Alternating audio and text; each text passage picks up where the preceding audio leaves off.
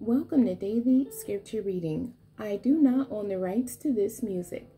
John chapter 9, beginning at verse 13 and ending at verse 34. This is the Amplified Version. Controversy over the man. Then they brought the man who was formerly blind to the Pharisees. Now it was on a Sabbath day that Jesus made the mud and opened the man's eyes. So the Pharisees asked him again how he received his sight. And he said to them, "He smeared mud on my eyes, and I washed, and now I see."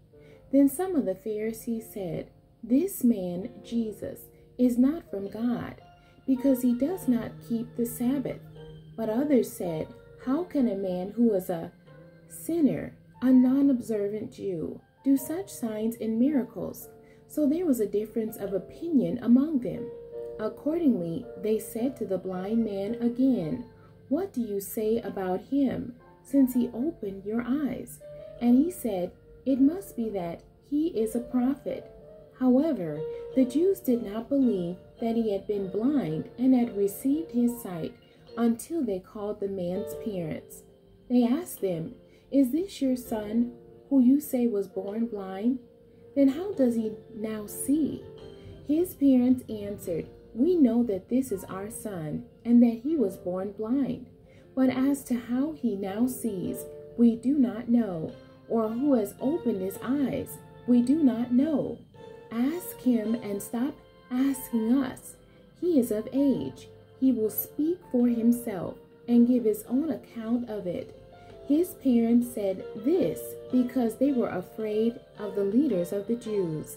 For the Jews had already agreed that if anyone acknowledged Jesus to be the Christ, he would be put out of the synagogue, excommunicated.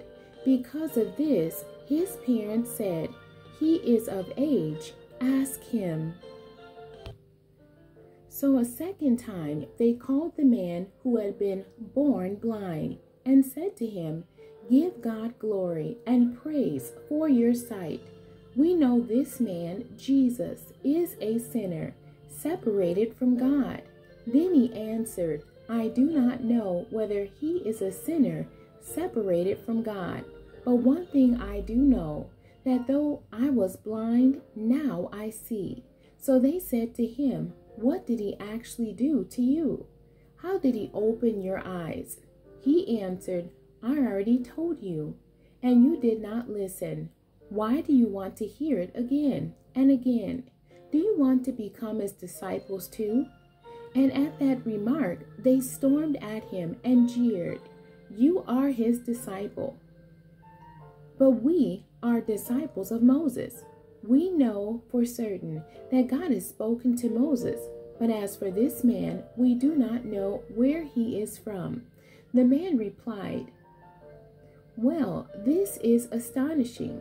You do not know where he comes from, and yet he opened my eyes.